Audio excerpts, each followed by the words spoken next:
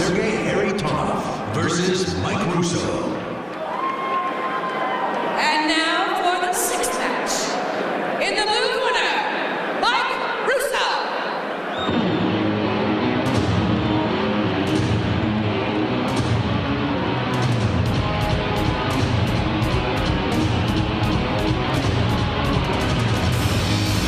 From the United States of America, Mike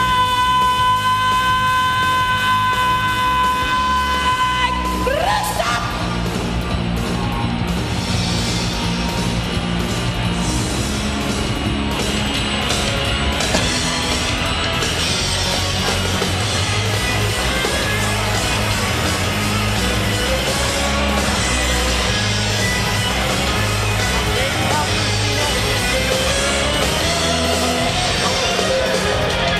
Mike Russow from Chicago, Illinois, a police officer in that town, chasing down bad guys day after day after day.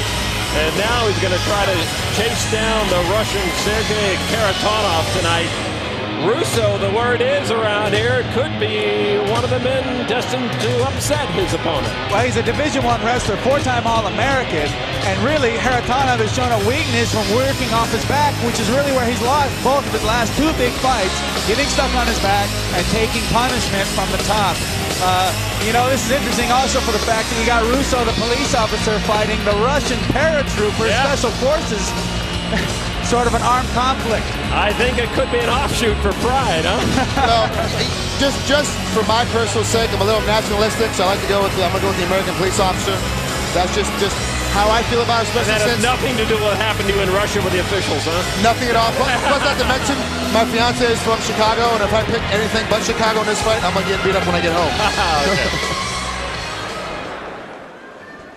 In the red corner, Sergei Kharitonov.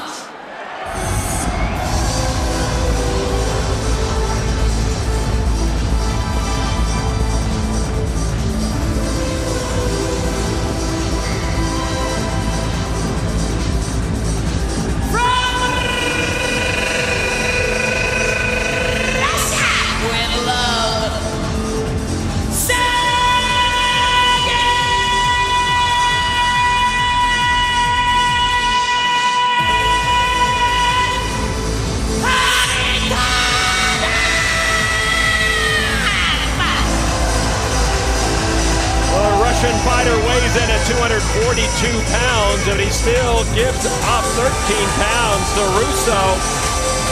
And this paramilitary parachutist from Russia has heavy hands, a great ground and pound game, as you saw in the highlights. He's taken out a guy named Semi Schilt. Semi Schilt is a guy I've had some experience with, and he is an incredibly tough fighter. His fists are as big as, it's like getting hit with rocks when he hits you. And Kharitonov played smart, took him down, pinned him up, and just went to town on his face. You know, Kharitonov may be bad off his back, but on top, he's absolutely deadly. Kharitonov and Russow.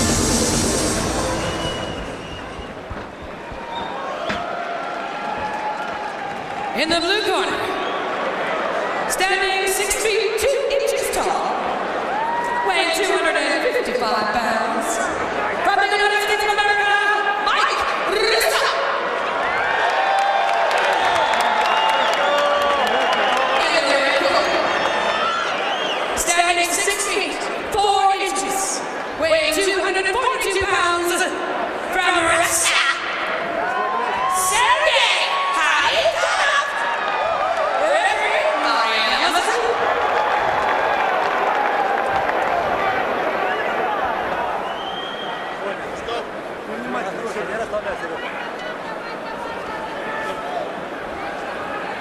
I already talked to you guys in the locker room. I want you guys to fight hard, obey all my orders, okay?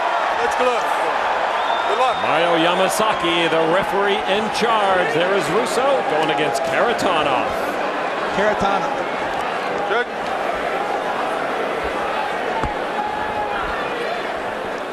Are you ready? Are you ready? Let's go! Come on! It is Kharitonov with the black knee bands. Both fighters wearing black trunks. Kharitonov is quite a big man, actually, even if he is giving up weight. And also, with this size, he's got reach. Did you hear that left leg kick he just landed on Russow's knee? Wow. Well, it's pretty obvious Russow doesn't want any part of the standing. Nice inside trip by Kharitonov to get back on top. Yeah. Russow still staying strong, going to the single, to the body lock, and now space favors Kharitonov. Russow doesn't want to trade punches with this guy, but he does have power. It's just that Russow hasn't been at it that long with a stand-up. But you guys, what you're seeing here too, guys, you have to remember is that these guys are heavyweights, and most Americans are used to seeing heavyweights. They're slow and lethargic.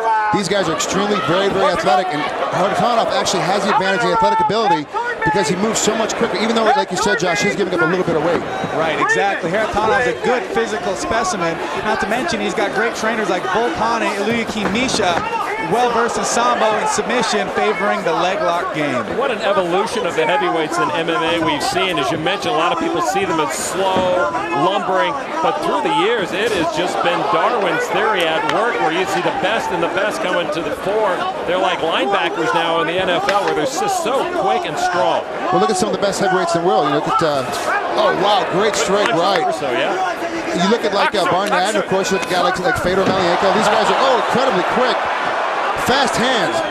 And now Russow trying to get on top. He was a Division I wrestler in Eastern Illinois. Smart move by Russow to go for the pass instead of being content to hang in on the guard. Caught the low kick and tripped him by picking the heel up. Kharitonov now working basically from what I said before is his worst position. Yeah, this is really Sergei's gonna have a hard time in this position. He always does traditionally. Now, may have worked out in his last training camp, but traditionally he has a really tough time in here. As I was just saying before he went to the ground, how quick the heavyweights are, and you saw that Russow caught that leg kick and dropped him down. Well, Kharitonov coming in with a chip on his shoulder after losses to Alexander Emelianenko and Alistair Overeem. He needs a win. Well, surprisingly, Russow has not been content to, he's not looking for a ground and pound attack. Maybe he is now with his mount, but he was looking for the top wrist lock and the armbar earlier. I think he wants the submission. Oh, he's looking for the neck right now. One of the problems that Russow's trainer says that their man has it, he's used to Division I wrestling where you get back points, you're scoring points. He doesn't finish the action when he gets on top. He's got to do that tonight. Rolling out, trying to take the single to recover from his bad position there, putting Kharitonov back onto his hip. Russow needs to circle towards the head and put Kharitonov back onto his back and work that tight submission game. Double wrist locks, top wrist locks, moves that are not going to put him in a bad position. Frank, were you leading that USA chair behind us? You know, and that's one of the things that I kind of like about when we're here in Vegas is that there's a lot more USA chants because, of course, wrestling as much as I. Oh my gosh! Russow Nice does it thump again. off the single leg there. That was very familiar. We get to see that a lot in Division I wrestling, and of course, Russow is actually going back to his roots again. But you know, getting back to USA chant, it's one of the things I kind of like when we're here in town, when we're here in Las Vegas, is that people really do get behind their athletes by their national origin. It's kind of something you don't see very much in other countries outside the U.S., but here we get a lot of it. And it actually, for me, it's a comforting feeling. Well, you know, in Brazil, though, you might get stabbed over being something else. They get pretty upset when you go against the grain. Well, nice armbar by Kharitonov, but Russow's got his elbow out of looks. He's still staying in there. Oh, bad move by Russow. It's it. Is that it? Russow had the opportunity to get that arm free. Oh, an arm bar from the bottom. It was great positioning by Kharitonov. No, he's set right now, didn't tap. He looked like he was tapping to me, and most certainly, he looked like he fell asleep down there getting that arm, letting it hang in there for Kharitonov to jump on it. Wow, what a turnaround. Russow said he was fine, but Mario Yamasaki, the referee, saw some movement from Russow that indicated tap. Yeah, I could have swore I saw Russow's hand on the leg tapping. Well, Yamasaki's not going to call this for no reason.